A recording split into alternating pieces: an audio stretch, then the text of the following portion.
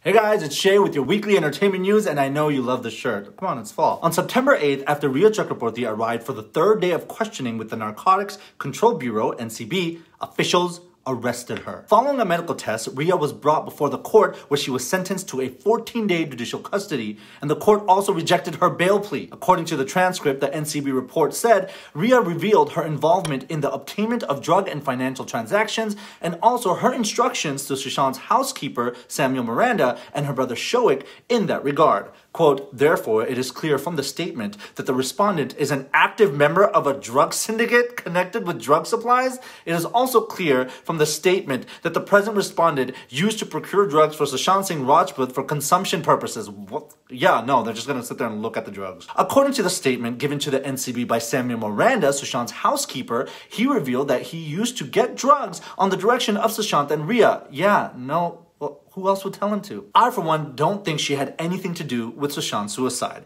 and hope they aren't using her to pin the untimely and tragic death of Sushant on someone other than himself. Mental health has always been a stigma in the South Asian community, which I think played an integral part in this entire tragedy. Earlier this year, reports emerged that director Ali Abbas Zaffar's next film is a superhero female film, spearheaded by Katrina Kaifs.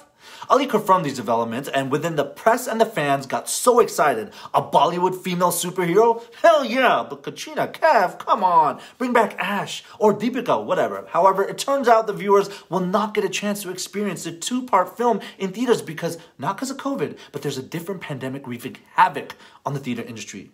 Netflix, duh. A source close to the project said that Katrina's movie is going to be mounted on a huge scale. The budget is Rs 200 crore. That's like $1 billion American dollars, I think.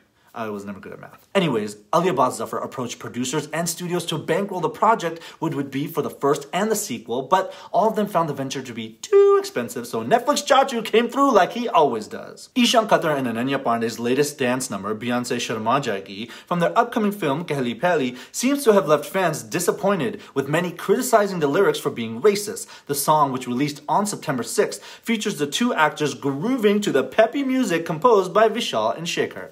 However, it's the lyrics, which translate to, after looking at you fair women, Beyonce will feel shy. One, no she won't because she's Beyonce, and two, fair and lovely, come on man, that's like so, like last year I think.